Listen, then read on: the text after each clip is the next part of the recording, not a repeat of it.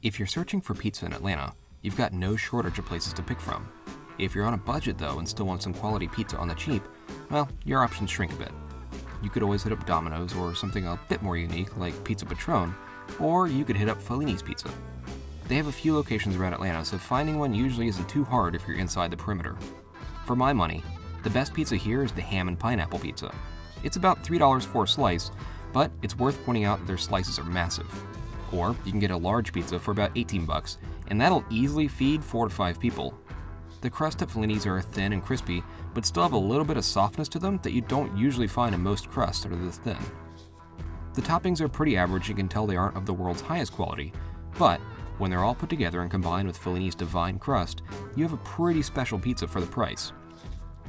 The cheese in particular is always nice and gooey. Basically, you can tell this cheese will probably clog your arteries and kill you eventually, but it just tastes so damn good you can't help but love it.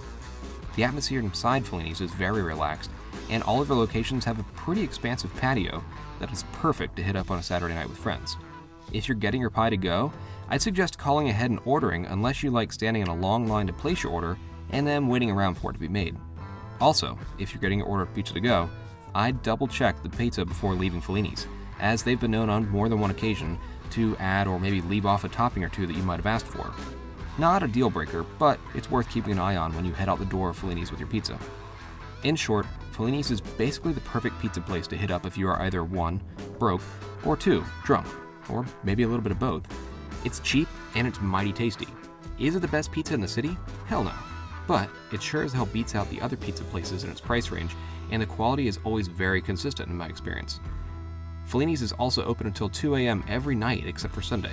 They close at midnight on Sunday. So this is the perfect post-party pizza place to help mop up the alcohol in your system. It's definitely worth paying a visit to Fellini's if you find yourself in the area.